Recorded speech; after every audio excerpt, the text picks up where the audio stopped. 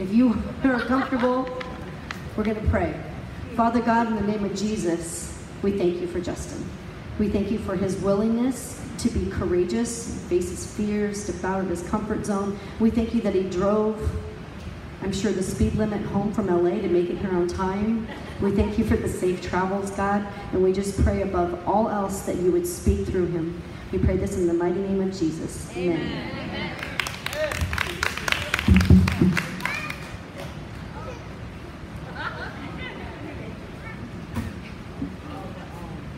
Whose kid is that?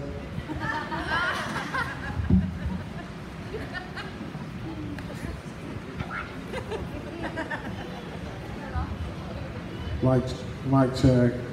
Yeah. In case you guys didn't know, I'm here to rap tonight. I'm just kidding. How's everybody doing tonight? Everybody's good? Everybody's good?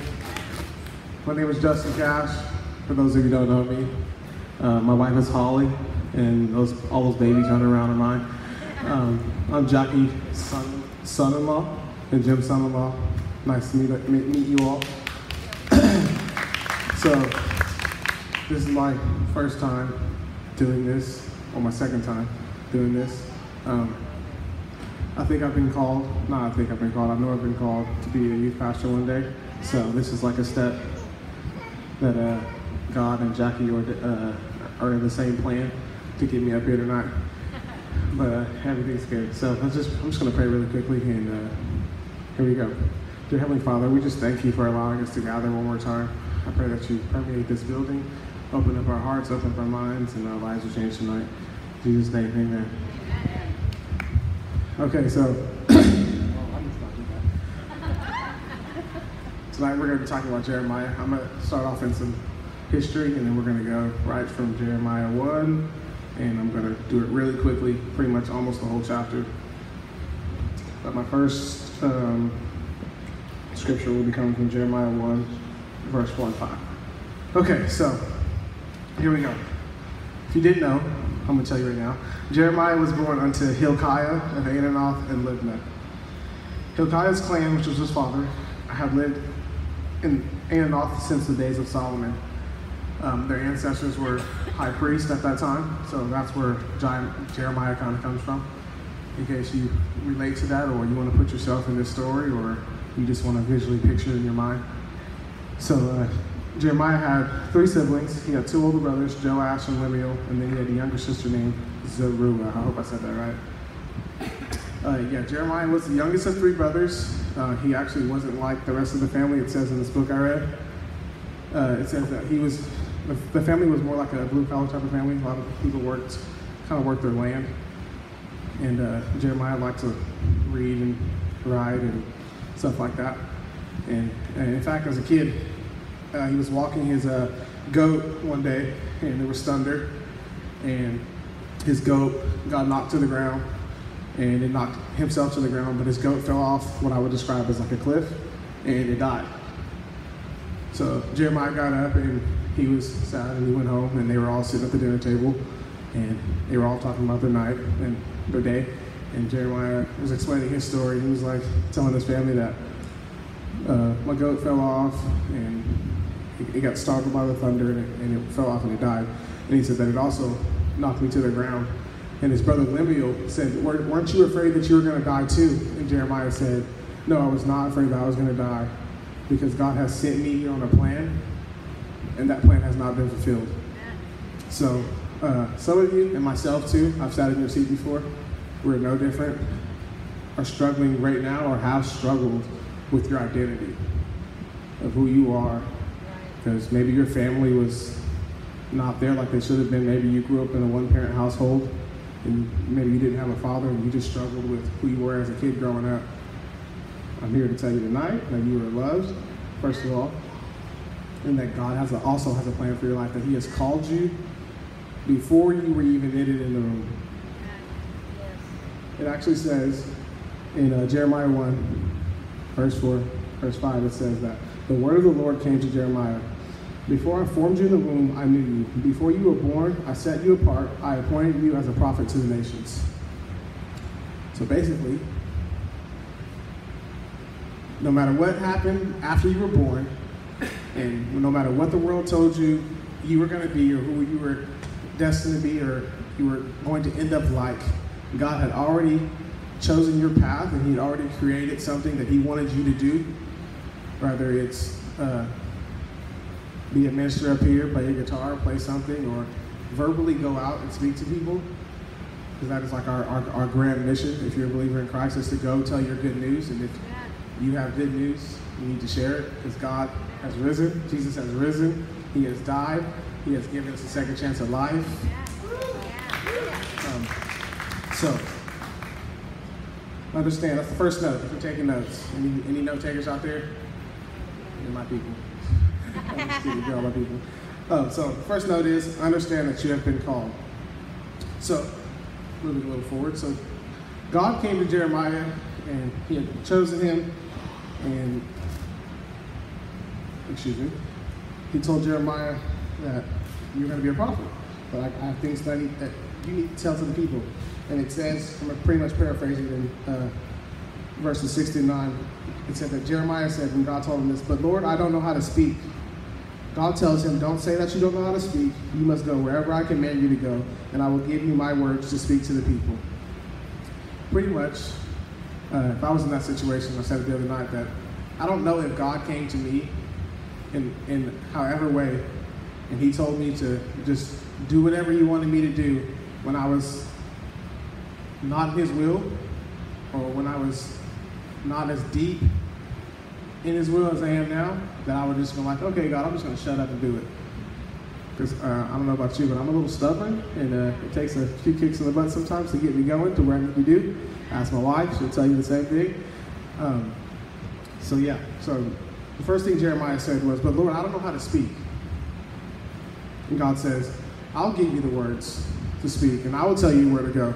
So basically, God says, if you just remove yourself and allow me to do everything else, I'll use you. Amen. I'll use you. So, number 2, the next note is accept the call. Accept that you have a plan, God has a plan for your life, and that He's called you to do something. Now it's your choice and your decision to accept that call. You can choose not to accept it. That's your choice. I guarantee He keeps chasing you down and chasing you down until you're at your lowest point, and He can finally be face to face with you. And I guarantee He breaks through on you. But you can fight it, and He will keep chasing you, because that's the kind of God we serve. He never stops. He never forsakes us. Even though sometimes you might feel alone, He never leaves us. He's always right there. So number 2, the second note is accept the call. So God also gives Jeremiah 2 visions. Anybody know what those visions are? I'm going to explain it to you. Don't worry about it. So the first vision was, God said, "What do you see, Jeremiah?" He said, "I see a branch of the almond tree." And what this meant was that God is always watching to see that His word is fulfilled. So like I said, no matter what you do, God's will, it will be fulfilled. No matter if you fight it, if you try to run from it, hide from it, He will find you, and His will be fulfilled. The second vision was a boiling pot was tilting towards Judah from the north. This boiling pot is described as a disaster that is coming from the north towards Judah.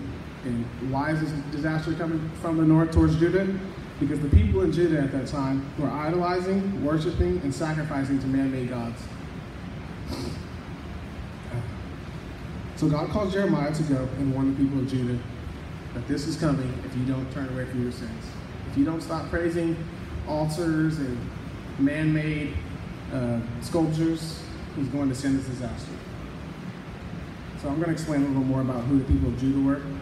See, God had given the people of Judah everything they needed to live life abundantly. He had given them land, given them food, He had given them protection, but that wasn't enough for Judah. And much like us, God can give us, He gives us everything we need when we're born. I really believe that. Whatever cards you're dealt, God has given you those cards because He knows you can handle it. But sometimes, we all know that is not enough. We go seeking and getting interested in things that we know are no good for us, and we end up in a very dark place. So, like the people of Judah, that's how we're kind of similar. at that time, in the times before that, they did serve. They said they did serve God. Their ancestors did serve God. They did have everything they needed, and somewhere down the line, they strayed from God, like many of us. I grew up in a PK home. Anybody know what a PK kid is? I'm a PK from the day I was born, and I, even myself, strayed away from the Lord at a point in time. So, God through Jeremiah warns the people over and over again to turn from the wicked ways, and he will not send this disaster. He warns them a numerous amount of times. If you ever read Jeremiah, you've read that over and over again. That's like the main focus. Like, if you just turn from your ways, I won't send this disaster. If you just turn your eyes upon me in the middle of your mess, I will come and I will save you. But that wasn't enough for Judah. Judah was very stubborn, like myself. It even says in Jeremiah chapter 4, verse 1 and 2, it says, "If you, Israel, will return, then return to me, declares the Lord. If you put your detestable idols out of my sight and no longer astray, and if in a truthful, just, and righteous way you swear, as surely as the Lord lives, and the nations will invoke blessings by him, and in him they will boast." And then verse 4 says, "Circumcise yourselves to the Lord. Circumcise your hearts, you people of Judah and inhabitants of Jerusalem, or my wrath will flare up and burn like a fire because of the evil you have done. It will burn with no one to quench it." And still, Judah didn't listen. So God sends a disaster. I'm going to explain the disaster right now. So this disaster, if you read Jeremiah, anybody heard of the king of Babylon? Anybody can say his name? Nebuchadnezzar. I hope that's right. Is that right? Okay. So Nebuchadnezzar was going to, him and his army were going to come, and they were going to take Judah, and Judah was going to become captive, and Judah was going to serve the king of Babylon. Some of them were going to die. Some of them were going to become slaves. Some of them were going to get sick and die. So if you kind of see this, what's going on right now, and if they would have just turned from their wicked ways, it actually, their sin is what made them captive. Anybody ever been captive of their sin? Yes. Their sin is what put them in bondage. Their sin is what put generational curses over their children's children, which is the reason why many of them died. If they just would have turned from their ways, their families would have been saved. They would have never been slaves. They would have never got sick. They would have never been hungry. They would have never had to leave their homes. But they didn't want to listen to their eyes. They didn't want to listen to God's words from Jeremiah. But even in the end, God said that he would still restore them. He said that he told them, you're going to become captive and all these things are going to happen to you.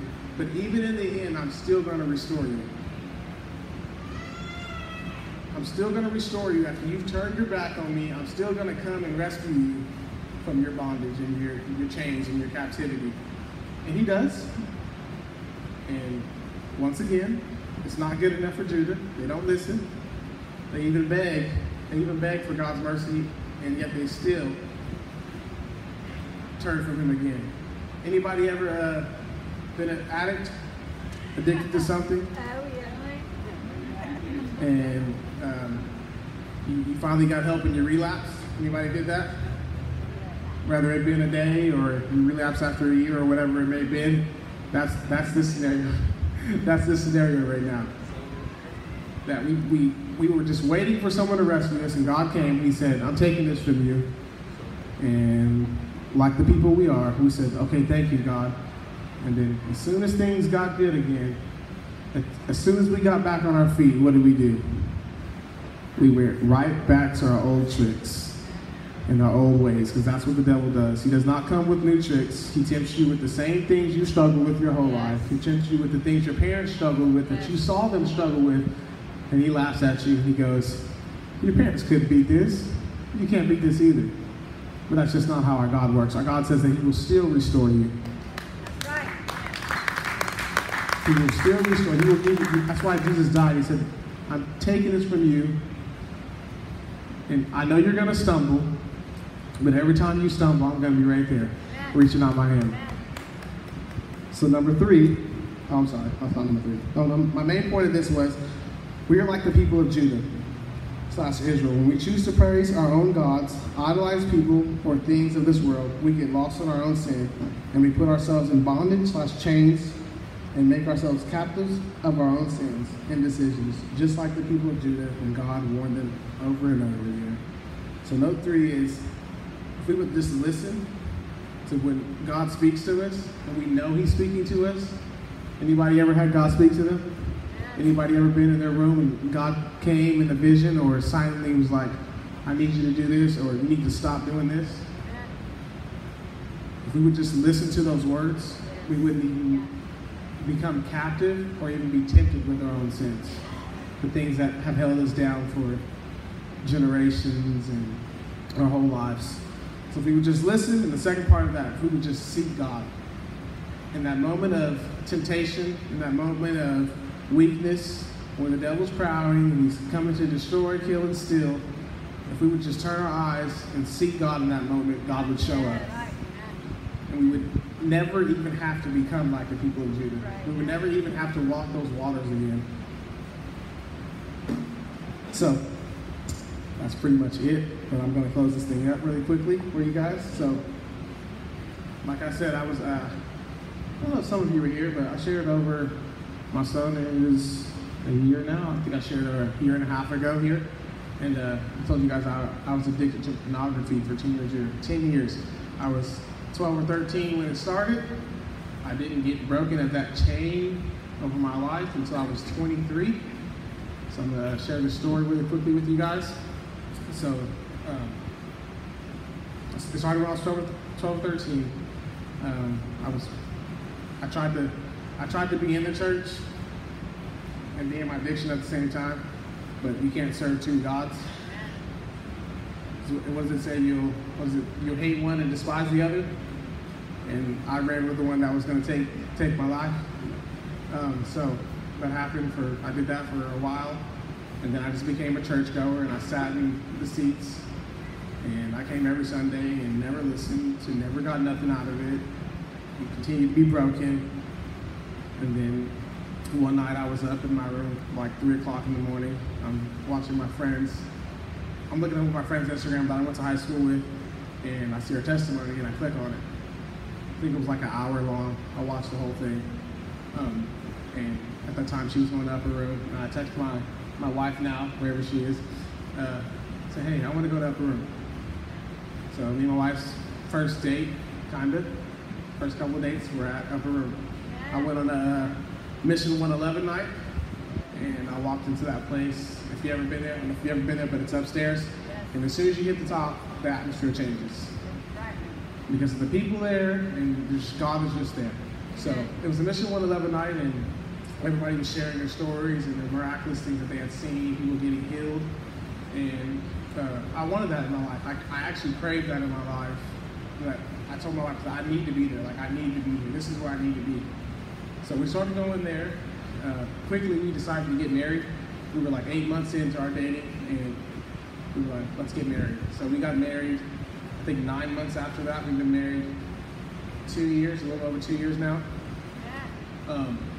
But I was still in my addiction, and I took that addiction into my marriage.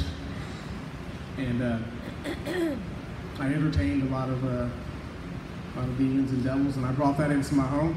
Because if you do not serve the Lord and walk with the angels, surely if you entertain the devil and the demons, they will follow you right into your home. So I'm trying not to cry when I tell this second part of the story, but one day I was at work and my wife called me. I'm about to start crying. She's like, your daughter says something keeps hitting her in her face when she sleeps. So I'm like, what? I don't really believe in like ghosts or anything like that at that time, or like demons. And I said, okay. So that night I sleep in the bed with her, and I try to do the little thing where you lay in the bed and then you hop out when she falls asleep. That doesn't work. As soon as I hit the ground, she's screaming. So we did that all night, and I eventually gave up. It was just like, I'm just going to sleep in here with my daughter. So I go back to work. Next day I come home. Oh, the same day I come home, and I ask my daughter, so, like, what's going on with you? She's like, such and such keeps hitting me in my face when I'm asleep. And I go, what? What? So what did we do? I was kind of in Crossfire at the time, not in any position. I was just lingering. And because God put me there. And we called up our Crossfire buddies. And they came to my house. And Dan the man, everybody knows Dan the man? Dan the man walks in and he goes, before we do this, before we bless this house and get whatever's in here out, God told me that you need to confess something. And in that moment, he told me that if you don't confess what you're dealing with, this thing's going to come harder after your kids. Yes. Or harder after whoever it's attached itself to in this house. So in that moment, I decided to give up my 10 years of addiction and confess that I was addicted to pornography and that I had brought that into my marriage and into my home. And whatever was in my home was because of me. So we prayed that night and confessed. We blessed my house, and when we were done with that, like there was just a light in my house that I had never seen before. Like I can't explain it; it would have to be there. But if you've been in one of those moments where it finally, the chains over your life have been broken, it was one of those nights. My house lit up like never before, and ever since then, I've been broken from my addiction to pornography. I'm not gonna lie to you guys and tell you that I don't get tempted, but God tells me like I did that for you, and I gave you the strength to beat it, so you don't have to go through that anymore. So you're not weak anymore, and you don't have to fight that fight because that fight has already been won. So in Jeremiah 29:11 it says, and I'm gonna close this up. This is it. It says, sorry.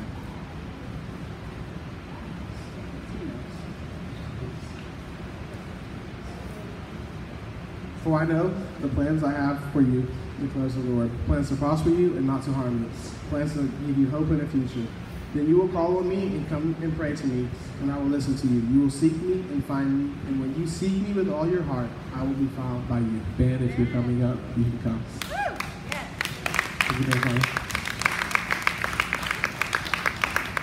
So God never gave us something and told us not to do any work.